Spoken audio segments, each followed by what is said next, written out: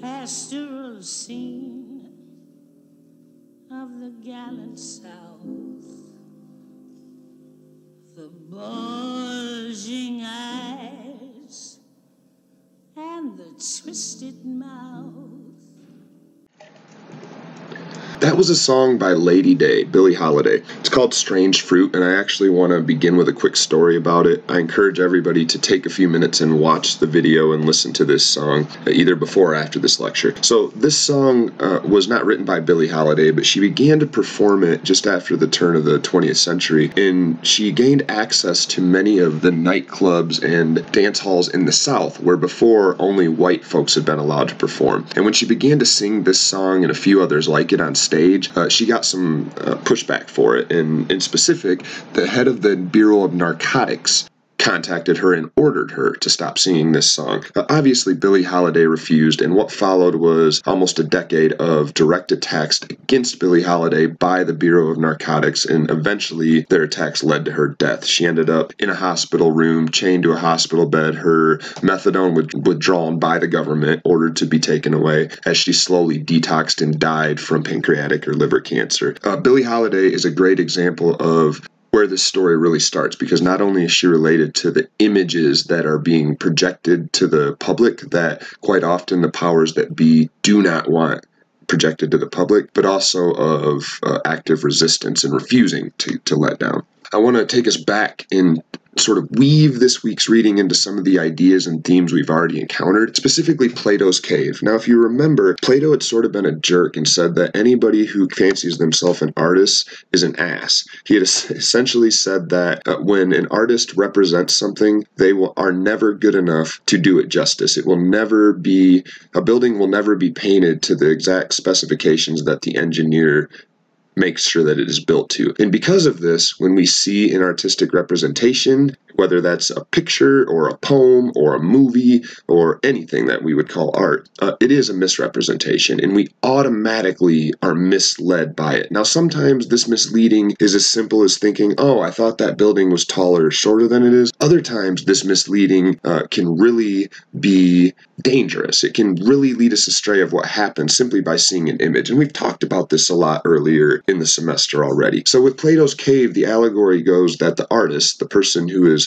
holding the dove on a stick and sort of projecting a puppet show on the wall that the man sitting on the other side is pointing to, is in charge of what this other guy sees. And all that the guy that's sitting there pointing can see, all that he can take in and understand is his perspective. He can't understand that there is a person back there projecting this to them. He can't understand there is a light and that this is how shadows work. He can't understand that it's not even a real dove. His perspective is restricted to what he can see. And this sort of does ring true for all of us. So to tie this into the readings this week, long and short of it is that Harold and DeLuca were suggesting that prior to this, lynching and public violence against black folks had gone underground. It at one point was public, and we would have public square lynchings where the town would turn out to show their support, but it had begun to disappear, but it wasn't gone. It simply wasn't public. And so as a black person in America, for years, you had to live in a world where you kind of knew that violence was a thing that white supremacy would inflict on your body, but you maybe didn't see it all the time. But you still felt like you had to perform a certain role just to prevent the dangerous monster that you weren't really sure what it would look like. Now, what Harold and DeLuca are suggesting is that when Emmett Till's picture circulated, the image informed that perspective and everything changed. From then on out, it was no longer a maybe violence will be inflicted, maybe it will be vocal, maybe it will be physical. Maybe it will be one person, maybe it will be a group. From that point on out, there was a very real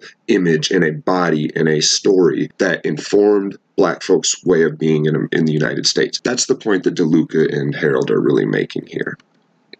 So I want to tie this into a bigger theme that is sort of central to a lot of my work, chronic wokeness. This idea that as humans, for as far back as we can look, we all have this tendency to want to have done the work that we need to do and to be good people, to be woke, right? And we either, to accomplish this, can do the work and change things that are around us, or we can simply decide that we have done the work and we can pick some things that look like they've been changed. As an example of this, I've noticed recently on television that you'll see the NFL last year and some various other sports have begun to brag that they finally have their first woman as a referee. And we all watch that on television, and if you've heard it, we tend to be tempted to feel good about it, to pat ourselves on the back, and to say, we're making some progress. And in so doing, we sort of dust our hands off and fancy ourselves woke. We feel like we've actually done some of the work that needs to be done, ignoring the fact that only having one woman as a referee out of X amount of referees historically is a terrible thing. It's not a good thing. But we deliberately spin it the opposite way as a culture because it makes us feel much better to say good for us and to pat ourselves on the back. So take this thinking to lynching photos that we've all seen on Google and think of the crowds in these photos and the way that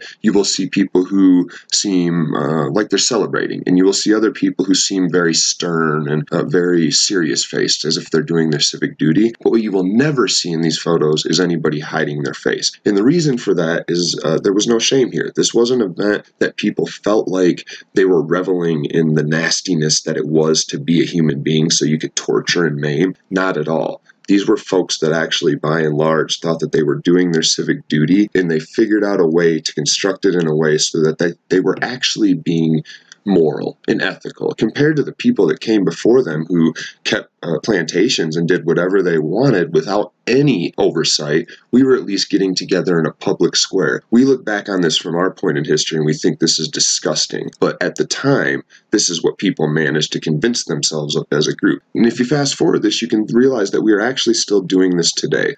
We all walk through the world daily. Our lives are okay. We don't often think about the fate of our criminal justice system, all the while 1 in 3 black men in our country will spend time in prison compared to just 1 in 18 white men. So these systems are still at work. They've just sort of morphed and changed in a way that allows all of us that participate to point to the past and say, well, we're not as bad as they used to be. It is also worth thinking about some of the dialectical tensions that were built into the article this week. The North versus the South, I've noticed that in the United States, this is often a way of talking about social justice, civil rights, the Civil War, and suggesting that there was a bunch of bad guys down in the South and a bunch of good guys up north. It turns out that this dialectical tension is mostly hogwash. The same racist attitudes and beliefs and behaviors that existed in the South have always and continue to exist in the North. I grew up in Michigan, and there were Confederate flags everywhere. I don't know why they thought they were from the South, but clearly that flag means more than just Southern heritage. Same thing with white supremacy. You can think of this dialectical tension of visibility and invisibility, and how with Emmett Till, there was this very real movement between the two. The sinking of the body and the weighing it down was meant to keep invisible the power at work, and yet him becoming invisible, disappearing, poof, was also publicly spread. People knew what had happened. So it wasn't as much of a secret, but it was simply a way to let power be visible and invisible at the same time. And that's another way to think about dialectical tensions. And we'll come back to these repeatedly also throughout the semester. So in short, and I put the quote in front of you, this is where I would focus if you're really trying to figure out what are DeLuca and Harold saying here. I understand this is a very deep and troubling article, and it's difficult to read this stuff. However, these articles may be some of the most important we will cover throughout the course of this semester and throughout the course of your educational career.